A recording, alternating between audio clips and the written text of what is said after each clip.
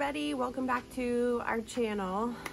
The title of this video was supposed to be hot dog cart gets a facelift, or hot dog cart gets some TLC, or hot dog cart slow season maintenance, or something like that. But what it really is going to be is like, watch a hot dog vendor learn hard lessons so that you don't have to, because I swear it's just kind of the nature of the business.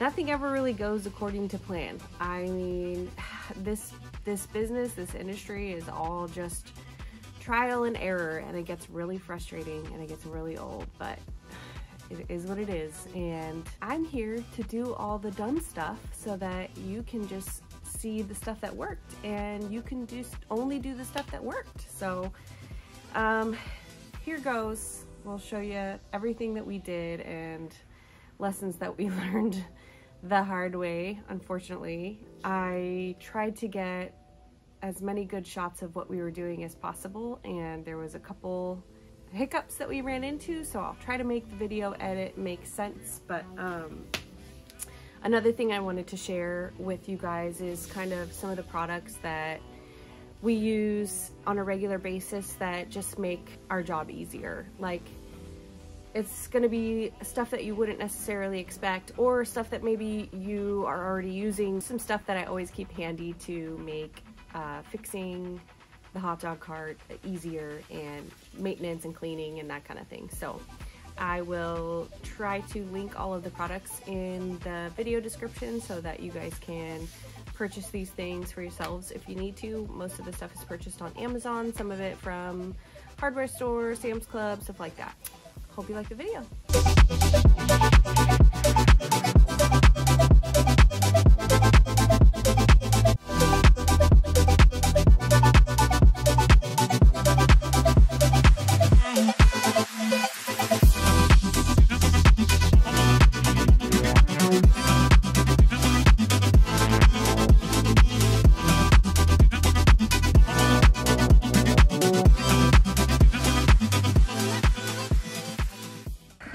Doing some minor work on the hot dog cart today. Well, feels minor, but it's really kind of major. It's stuff that just kind of wear and tear, and over the course of a couple of years it gets dirty and needs repainting and refinishing on certain things. So it's naked. It looks super funny to me without the canopy on it, but it's there. We painted the propane cylinders that like chrome color looking paint, and I think it looks awesome. So I'm really excited about that, because it just doesn't look so dirty all the time, or like, I don't know, it has those like terrible blue ugly peeling labels on it. So I just took them off and painted them. I don't know if that's legal. Somebody will let me know, I guess, if it's not. So here we go.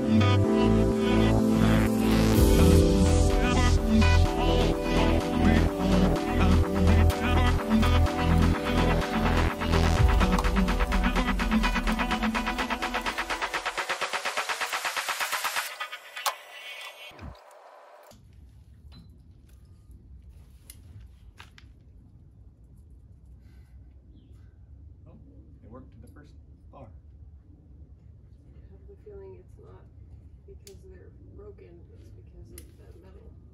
They're touching the metal. Oh, maybe not. Maybe broke it already. Yep. Okay, well, let's take them off then.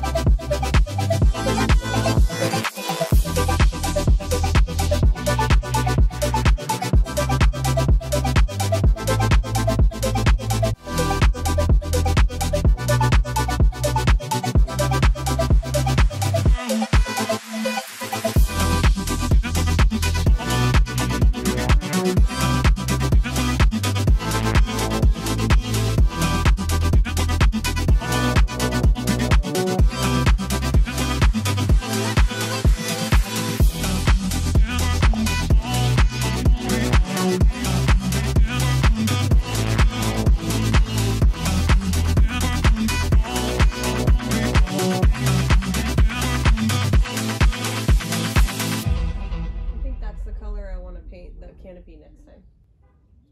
Okay. I like it. No.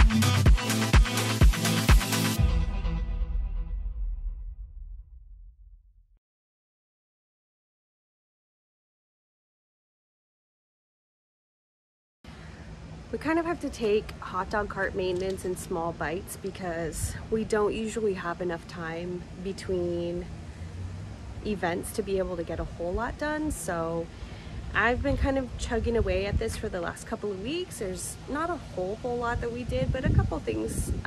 So I'll try to show you the details. Let me show you what we did in the last couple of weeks. here she is, all nice and cleaned up. I got these propane tanks painted with like a nice chrome paint. I just used Ace Hardware brand metallic spray paint on these, and it turned out really nice. I mean, especially compared to what they used to look like. I just think it gives the whole thing a more professional look instead of those ugly white canisters with like the blue labels. I think it looks a whole lot better now. I used that same paint on these poles. We use these as like a telescoping stand for the canopy, and they just get kind of beat up over the year, and they just need some periodic repainting. So that's kind of a process because we have to get it out of where they're mounted. These are kind of really secure to welds so that they don't break off while we're driving. We took the tires off, cleaned all that red dirt off there, and replaced it with red paint. As you can see, we missed a little bit of taping there and spray painted the tires, so I think it gives them kind of a cool look. The paint was pretty chipped, and I think these red rims really make a huge difference on the whole appearance of the cart. It just makes it pop. So I thought about repainting the canopy this time, but just didn't really have the couple of days that it would have taken me to get it done. So I decided we're gonna save that for next year.